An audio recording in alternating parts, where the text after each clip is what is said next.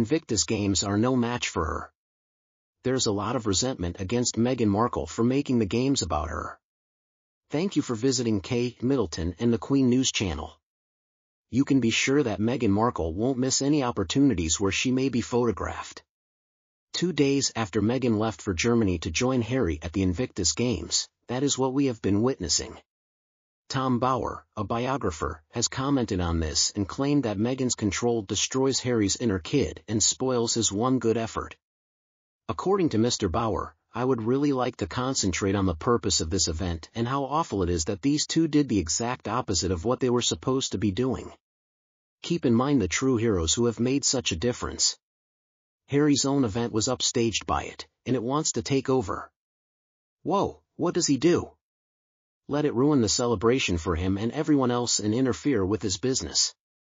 This happened when Meghan traveled to Dusseldorf to participate in Harry's Invictus Games.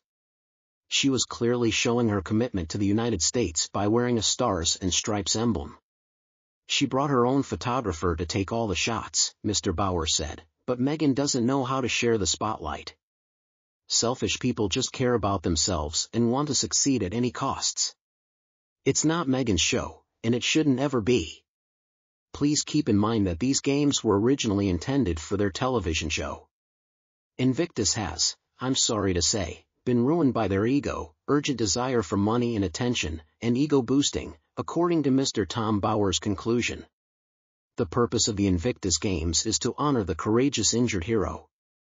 Meghan and Harry do not view the efforts of veterans who are athletics as being PR. They absolutely need to let them go, as it appears like Invictus has become a pap wall between Meghan and Harry ever when he first showed her off as his girlfriend. In other words, they are just exploiting this platform to detract from the intended purpose of the games and garner media attention for themselves while simultaneously profiting greatly from the heroic veteran stories. Have the games even begun yet? Are the athletes going to provide any information about themselves, their origins, and the goals they have for the future? Are we going to discover anything about the competitors, for example, how long they've been training, who their biggest inspirations are, why they came to the games in the first place, and if they want to participate again? Any of them going to have the chance to talk about how they sustained their wounds or how they lost their mobility? Will they be permitted to display any medals they choose from the conflicts they took part in? Will they be able to explain how they obtained those medals? The public is interested in learning about the background of the contestants. Meghan and Harry are unimportant. What regiment they were in, if they were in the Army, Navy, or Air Force, etc. The rectus grand Meghan usually has on must be taxing, and this time it seems like Meghan is giggling at the sound of money pouring into her pocket. I wonder though if anybody has asked Meghan whether she is alright. It seemed pretty hypocritical to say the least for a couple who claim they only want their privacy, and it demonstrates how desperate they are. I mean, this woman through the royal family, who, by the way, welcomed her with open arms and even invited her to Christmas before they were married, under the bus, and she also threw her own father under the bus. They've already been fired by Spotify, so they're really at the mercy of those Netflix bosses, and that means they have to play happy family at all costs, even if it means leaving the invisible kids behind. It also appears that she is competing with Harry and crushing him, so why is he going along with this nonsense? Behind now, Harry needs his inner child. It is a survival mechanism for people who went through childhood trauma, and I know Harry was raised incredibly wealthy and privileged, but still he did suffer a lot of trauma when his mother passed away, so he needs to show some love for that little boy inside of him in spite of perhaps not liking him because he was around when his mother was killed in that car crash. Now a therapist or psychiatrist can explain it a lot better than I can, but without showing love for that little 12-year-old boy. Harry will never be able to recover. Now he does this when he's allowed to play, but Meghan prefers that he deflects and uses his trauma to get some money. She is trying to deny him the support that he needs, and why? Because she has no interest in helping him heal. Alright, so on to a slightly different topic. Let's discuss your opinions that you shared with me. After my recent video, I was talking about Meghan's speech at the Invictus Games, that it was all about her and trying to convince everybody that those invisible children really exist, and boy did you all have a lively discussion about this topic. So let's talk about some of your opinions. I appreciate Sue John's 3075 remark.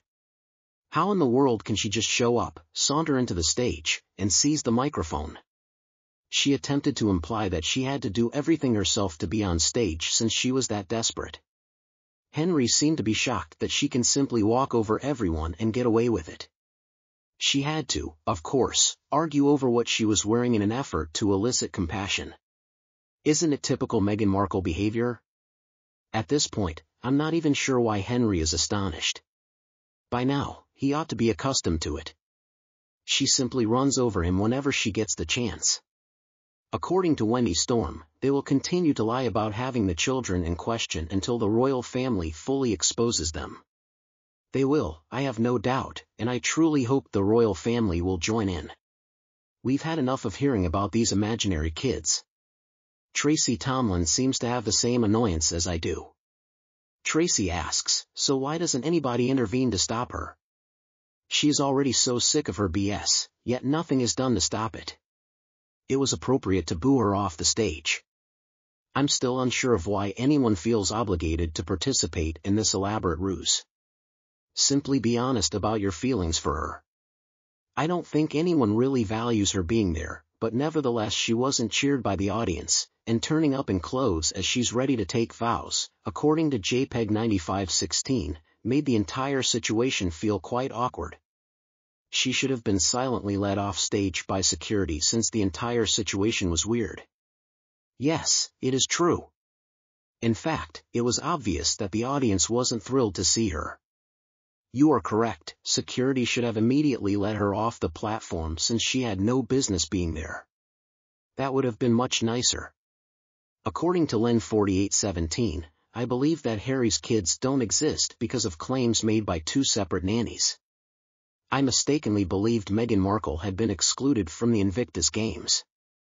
How many times has she arrived at a venue after Harry, thereby yet again crashing the event? Additionally, I believed she had been revealed to be 48 years old, which is actually her actual age. Sure, Len. Although I've heard it previously as well, I'm not sure if I've ever really seen evidence to support that, so if anyone has it, please share. I'm sure Meghan and Harry have attempted to remove any evidence of the nanny saying that from the internet, but the internet never forgets. I agree with Sarah Hayes Gregson's statement.